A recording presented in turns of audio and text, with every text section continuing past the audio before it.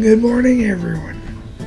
It's Sunday morning here at Eagle Mountain Lake in Cooper, and I'd like to welcome you to a nice weekend day.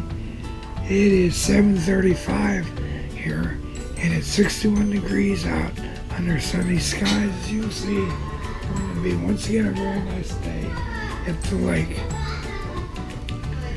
Yesterday we had a very nice time down the road about 7 miles at Olivia's house, where we all helped Olivia celebrate her second birthday.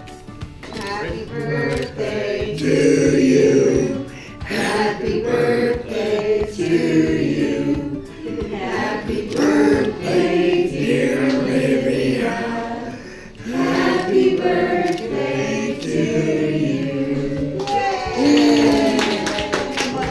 That was a lot of fun. So happy birthday to Olivia.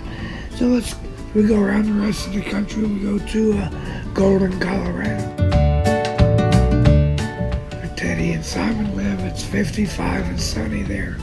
And it's going to warm up to 80 degrees. A really nice day in Colorado. San Antonio, that's where Jackson and Savannah. Brett, they'll be leaving here today and driving home. They should have a nice day to drive. It's 63 and cloudy there. It'll be 83 later on this afternoon. And as we go to Lakeland, Florida, my friend Terry, 61 and partly cloudy. Then from there, we go to Atlanta, Georgia, which is up about 300 miles north of Lakeland. That's where the stewardesses had their convention. You may wonder, why do I call them stewardesses? That's because these people started flying when they really were stewardesses, and they're quite proud of it. They're very fine people. In fact, they had so much fun, they're going to make it an annual event in a different city every year. So that's just great. Then as we go to, Pago down the middle of the Pacific Ocean, my friend Steve Migas.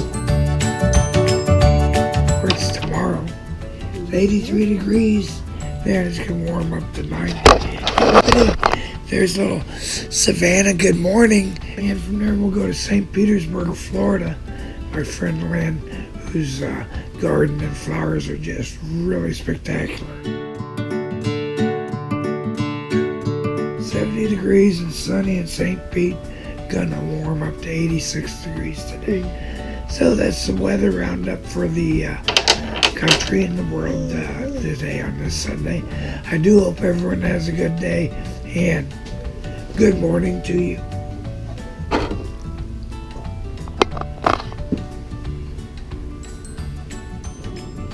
Stop! I just remembered. Yesterday I told everyone about the water skiing squirrel. I mean, who gets to see a water skiing squirrel? So I have managed to import a picture of that squirrel going round and around the pool. And Jill has decided she's going to go into the water skiing squirrel business. But instead of a squirrel, she's going to do even better. She will have a water skiing possum. Oh, you mean water skiing? I know. Mama,